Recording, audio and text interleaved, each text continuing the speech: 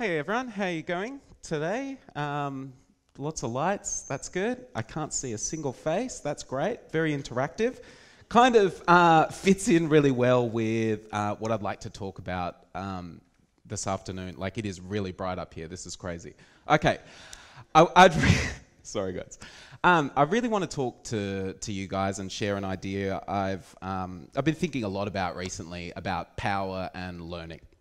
Okay, so I want to kind of talk about power as an ability to influence others, okay, and yourself. And what I'd like to kind of argue is that without a sense of power, without a feeling that you can influence the world around you, it's very difficult to learn. It's very difficult to develop your understanding about the way knowledge works in the world. And I think, like, when we look at traditional models of teaching, for example, where a teacher is standing up the front and lecturing to a whole bunch of people, they can't necessarily see them, reminds me of something, not sure what.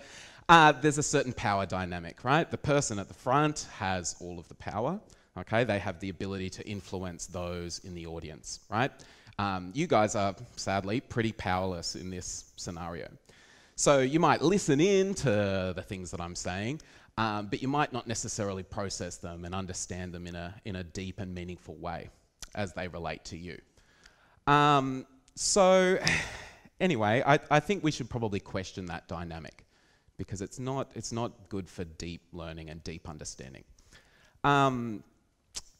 Basically, I started thinking about this a few years ago, and I think this is the reason why they got me to speak today, because I used to work in juvenile detention, which is basically like a prison for young people. Anyway, all of the kids there, I was a teacher there, not a guard or a prisoner, just in case.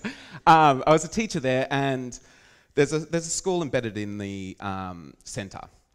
And the kids there were obviously, I think it's pretty obvious, were extremely disengaged with learning. They had no real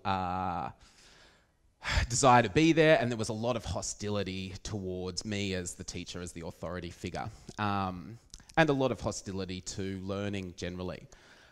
I had to think about it, and when I considered it more and more, I thought, maybe this isn't because these kids are generally, lacking in ability, or they're not curious like every other human being about how things work. Maybe it's about power. Maybe it's about that feeling of powerlessness. And so I had to think about some of their histories and did a bit of talking to people and realised that maybe these kids had actually, in the context of the classroom, felt very powerless. That they had never really had any sense that they could influence the world around them. In the context of the classroom, they felt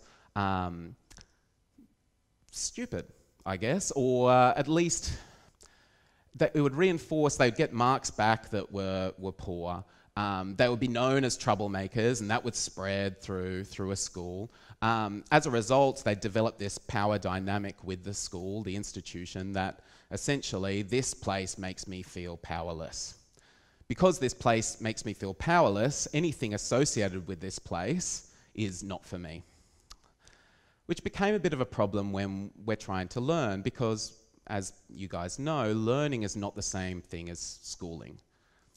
Okay, to learn about the world is not a necessary component of schooling. You could go your entire life through the school system and not really learn very much, okay? So anyway, I tried to think about this dynamic and how I could shift this dynamic, how I could make these kids feel a bit powerful. So I tried a couple of things, like, so we'd be sitting down and they'd be working on something on paper, and very small classes, great class size, six kids to one teacher, which is nice. And so they'd be sitting here and I'd be sitting there, and I'd just make sure that every time we were going through a writing task or whatever, I'd stick my head straight down on the desk. So I was kind of underneath them and below them. And so as they're working through, I'm not in a position of authority over them. I was kind of just there, and I'd like point at stuff, and I'd never really lift my head. I know it looks a bit funny. I should probably face you guys. And I'd be kind of like pointing at things and, you know, ask them a few questions like, oh, what does this mean? And that type of thing. Anyway, that actually worked pretty well, surprisingly. I tried a couple of other things. Like, for example, like threats of violence were pretty common. And I tried to tie that into power. So I'm like, well, they feel powerless. They're trying to gain a sense of power, okay? So they want to influence the situation, so they're going for something that works. You threaten violence, you're going to be able to influence that person, right? You're going to have some power. Now, the expectation is that that person who's being threatened is going to say, either become very fearful and withdraw, or they're going to retaliate and meet aggression with aggression, okay, and escalate the situation. In either scenario, a power dynamic is occurring. So what I tried to do, which was a bit funny at first, but it worked extremely well, was every time I'd get threatened, which, you know, happened a fair bit at the start, but it did stop after a while, after I tried this, I would pretend that the kid was joking. Like there was a total, they totally meant to just kid around. So, you know, I'm going to do this to you, I'd respond with, that's good, that's a good joke.